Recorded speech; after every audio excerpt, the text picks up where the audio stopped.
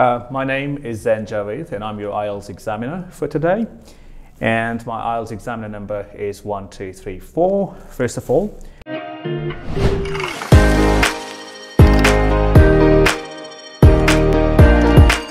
can I see your picture identity, please? Yes, sir. Here it is.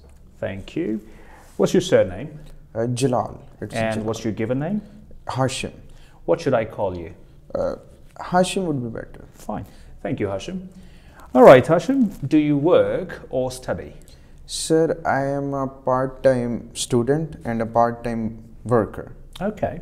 So, what job do you do? Most of the time, I am a teacher. At my academy, I have a small-scale academy. Other than that, I am a local businessman. Okay. Right. And what hours do you work? Sir, there's no fixed hours. I just wake up in 3 in the morning and go till 11 p.m. Fair enough. That's a long working hour. Yes. Okay. At what age would you like to stop working? 30. 30 would be enough. Okay. Fair enough. Why have you chosen 30? It'll be, I guess, I have been working since 2013. So that will be a nice time span to work. After that, I'll have a retirement life and I'll hire some candidates to work for me. So I'll have a retired life. Fair enough. Right, let's talk a little bit about photography. How often do you take photographs? I'm not very crazy about taking pictures like normal people. I don't take a lot of photographs. I'm not into photography. Okay, you talked about people. Why do people like taking so many photographs? I guess the society is going kind of, I don't want to use that word, but they are going toward the psycho. I have learned this word somewhere where they say the people taking photos are more prone to ill psychological behavior. People think and feel better when they see themselves in the camera, in the screen, which was only done by some very famous people once, and people are drawn towards that. And now when they see themselves in the screen, they feel sense of accomplishment somehow. Perfect. What about you? Do you like being in the photographs? I like being in the photographs. It's a good thing to be. Good place to be. Okay. Can you describe your favorite photograph for us, please? Of mine or somebody else? It's up to you. The favorite photograph was taken by me, of me, in front of Kaaba. Okay. I was kissing the Kaaba and I just took out the phone and had a selfie, and it was very good. I loved it. Okay. What did you love about that photo? It's a very deep question, I must say. The thing that a low life and a bad person like me was so close to the Kaaba is an idea that shook me to the core. That everybody can visit the Kaaba. Fair enough. Right, now we're going to talk about sleep. Sleep. So, how many hours a night do you sleep? I try to get as much as 5 hours, but I wake up early, so sleep is kind of my weak point. I'm not getting enough sleep. So, how many hours a night should normal people sleep? 7 to 8 hours is best. Perfect. Okay, fair enough. Do you ever find it difficult to fall asleep? No. I'm very lucky in that respect. I just go to bed and I'm out. All right. There are a lot of people who like taking naps during the day. Yes. So do you think it's a good idea? It's a very good idea. It increases productivity, your immune system, your everything. Just you get a boost out of it. It's in the Sunnah as well to sleep after lunch, I guess. So it's a good thing, and a good practice should be done. Okay, fair enough. Now, in the second part of your test, I'll give you a cue card. which has a question on it. You'll have a minute to prepare your answer. You can take notes if you like, but those notes will not be graded. And then you're supposed to talk about it for about 1 to 2 minutes. Yes. Do you understand? Yes. Okay, fair enough. Right, here is your question, and you can take the notes here. Here is your pen. Right, and here is your question.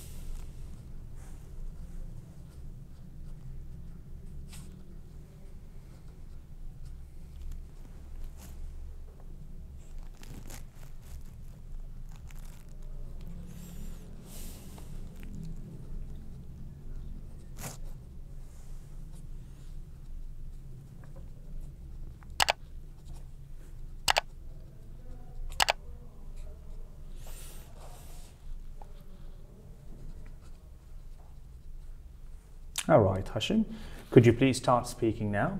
Yes, sir.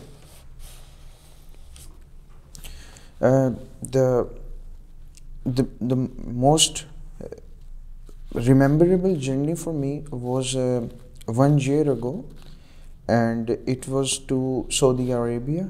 I went to Makkah and Medina. It was November 2019. So it was the coldest weather in Saudi. Mostly it's very hot out there. So we chose this month because it's a bit cool and it's easy to indulge in all the physical exercises and activities that take place over there. So it took me about 1 day, 12 hours at least to pack my bags from Pakistan and open in the hotel in Makkah. It was a very memorable and spiritual journey for me. I went there to see Kaaba mostly. Kaaba is such a thing and such a place where every Muslim wants to go, needs to go, and have to go to get rid of his sins. So mostly it was for my spirituality, for my thought process. I wanted to see Kaaba for myself, and it was phenomenal. I went there. I get to kiss the black stone. It was a mesmerizing experience for me to be at a place where our Prophet used to walk and used to pray. To pray at the same place. I happened, and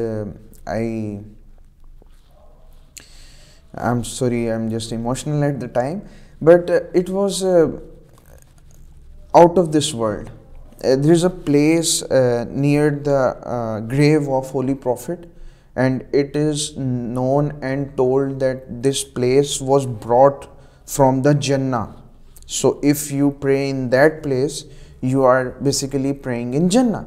So I don't know, I'm getting emotional. So I received the honor to be there and pray there. So that was the best thing ever happened to me, and I was with my mother. So best got bestest. Okay, fair enough. All right, so now let's talk a little bit about traveling. Yes. And what's the best way to travel around your own city? The best way to travel is by car. I must say it's by car. It's not the most economic or the safest way, but it's the easiest way. It's best if you can afford it. Okay. Could you compare how people travel today to how people used to travel 50 years ago? I think there's a black and white situation in that. because 50 years ago there was no such thing as a proper road mostly. Okay. So the machinery, the technology, world is changing into seconds. And 50 years ago, it seems like a stone age to me. 50 years ago, there were bus system and cycles, I guess, mostly the Tonga. Have you heard of it ever? Okay. Oh, you have.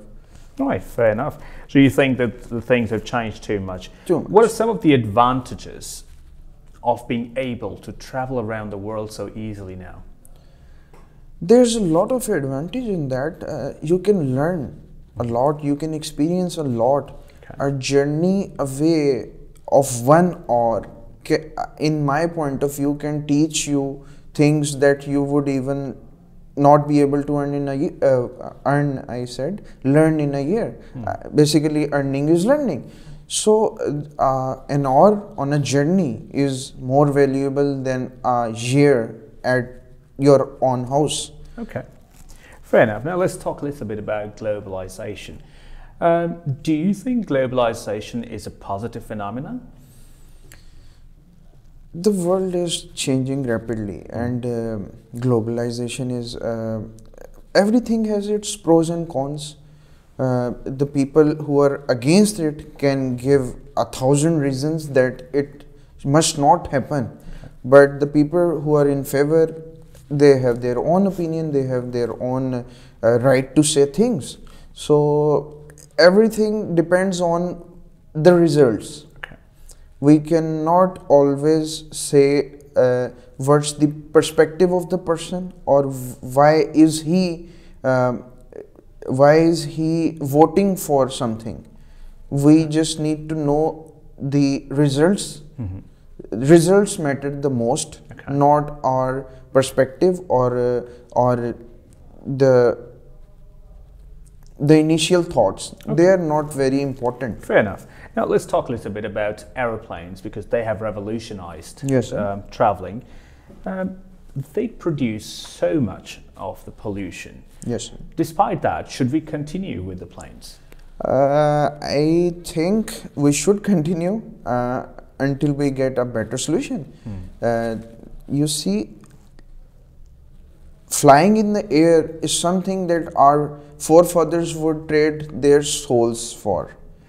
It's a big thing. True. And after that, nothing came that could equal or equally cancel its importance.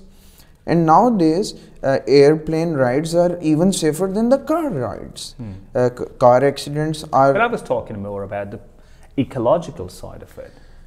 You see, sir, I guess the earth has been here long before than we did. And there's, I guess, not before 200 years, humans didn't have the technology or the heavy industry. And earth will live after billions of years after we have gone. So I don't think a small airplane kind of stuff bothers the planet. Okay, so how do you think will we replace the airplanes once we run out of fossil fuels? I have an idea of solarly charged drones. They will be drone bus system, but they'll fly obviously, and but it will not be equally practical like the airplane. We will always have the airplane in our life one way or another. We can replace it in wars, but we might not be able to replace them in the service sector, no? Okay, fair enough. Thank you very much, Hashan. Thank you. That's the end of your test. All right, students, I hope you really enjoyed his test. He did a really good job, and I really enjoyed it. The questions I put to him, he answered them lively. His answers were detailed, the vocabulary was excellent, and at the same time, he was so confident, really. He wanted to talk. He had answer to everything I put at him, or I threw at him. Now, but the thing that I loved the most was how natural he was. Did you notice when he was speaking, his words, his hands, his shoulders, his head, It was all synchronized and he spoke so fluently. Although the speed was a bit slow for my liking, but it wasn't that bad. This is how he speaks probably.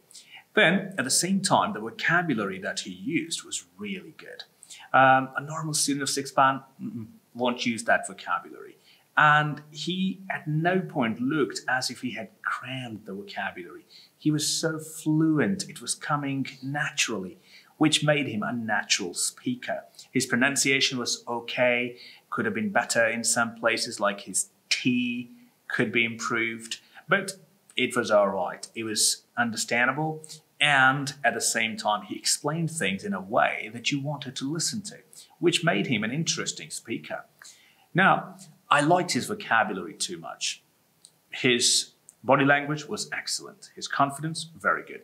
Eye contact, very good again.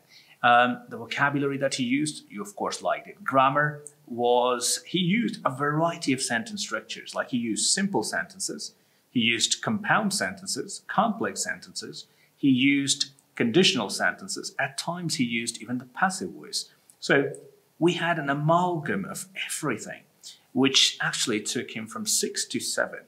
7.5, maybe on a very good day, but it's definitely a 7, not less than that. Now, let's have a look at some of the things that he did really well. First thing that he did really well was how he sat in his chair. He was very comfortable. And you could notice that his body language was good because he was sitting well. Some of the students, when they come in for the test, they sit right at the tip of the chair and they're squeezed like this, as if they're sad or if they're confused. And that reflects in your test when you cannot answer or understand things really well. If you do not understand questions right at the beginning, the examiner will feel that you're not a very good speaker. So he'll give you easier questions, which in turn mean that you will not score really well. So your start has to be really good. So before you go in, keep yourself energized. When you go in, sit properly, have the smile on your face. You don't have to laugh, but you need to look confident as if you're ready. So first thing, be ready. Now, after that, your body language has to reflect that you can speak. When you and your words are in sync with each other, it looks better. And it sounds more confident. At the same time, the examiner will feel like, okay, the student understands.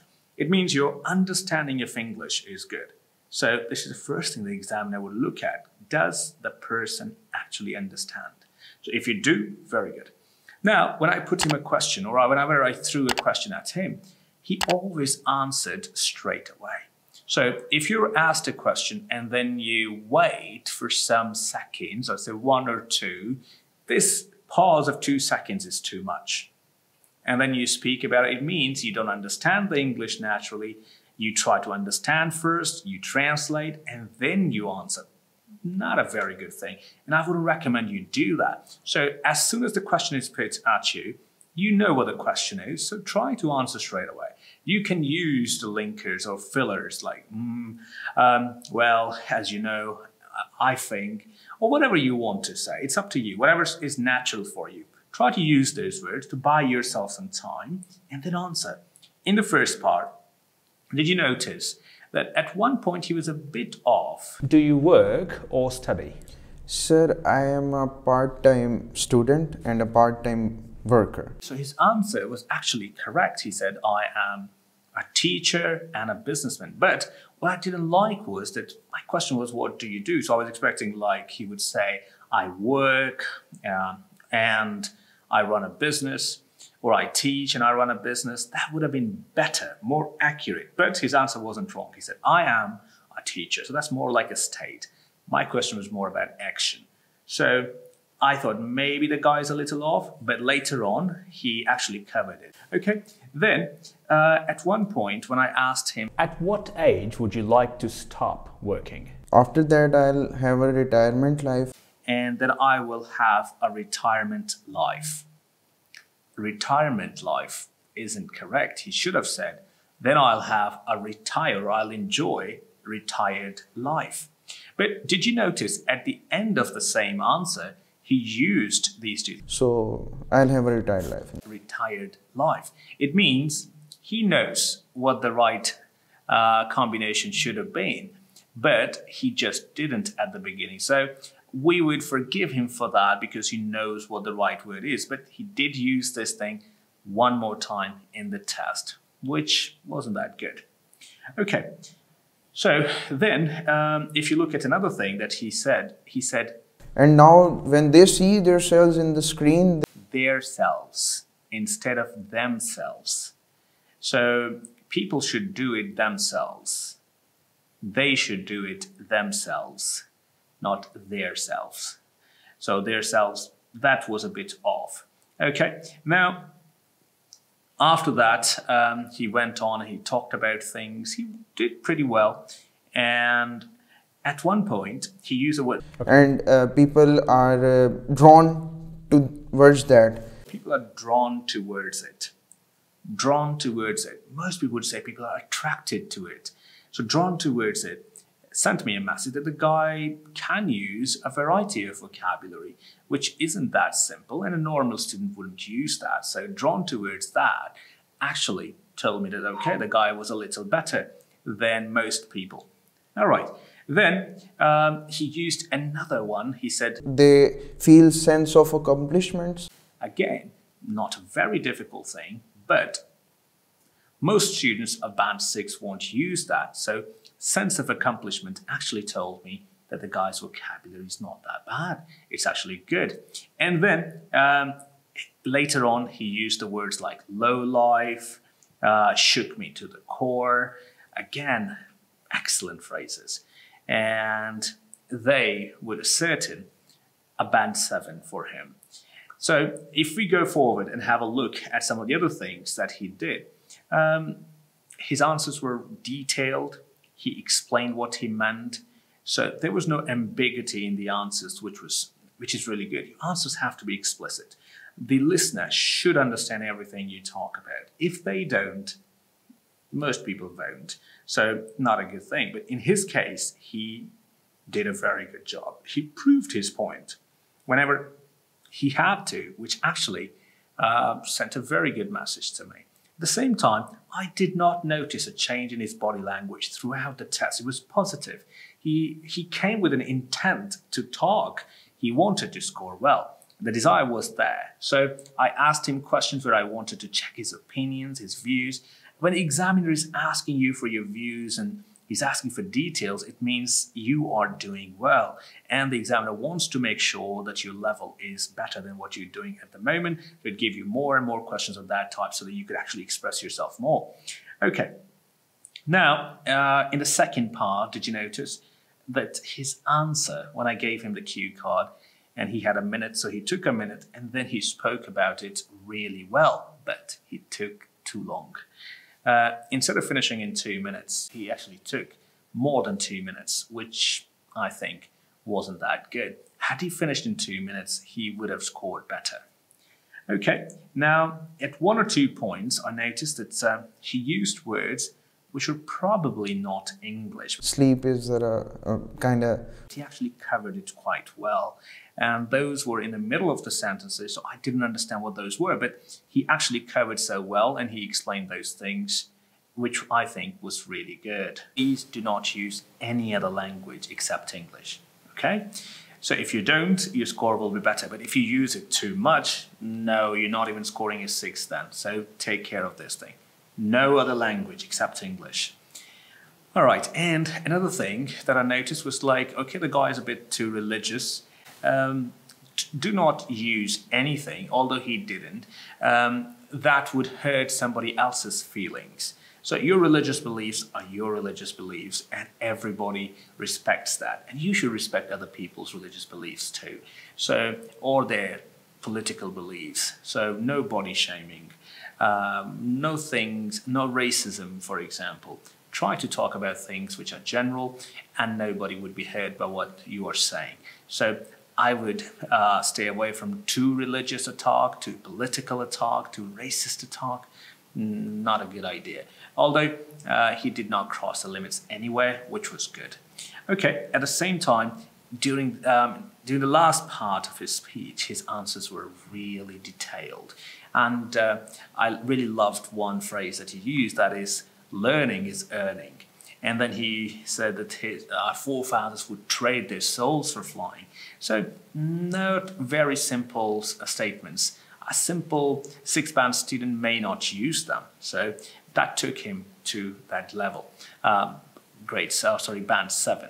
So you've seen the test, you've seen the questions. What you can do now is that whenever I ask a question to him, you can pause the video there, you can record your own answers, and you can practice this way. Once you've recorded your answers, you can listen to them so that you would understand where do you stand, and then look for the vocabulary bits, look for the grammar bits in it, and see if you have used a variety of vocabulary. If you think that the word I've used is really simple, like good, bad, find out what more accurate word would be more suitable here, and how could you replace those words in your speech. Once you've learned a better word, then re-record your answer, and you would have a very good answer. So thank you very much for being with us. I hope you've understood how to score well and how to score at least a 7-band in your speaking test, and we'll bring more tests like this. Keep showing your love, subscribe to our channel, and share this video with as many friends as you can. Bye-bye.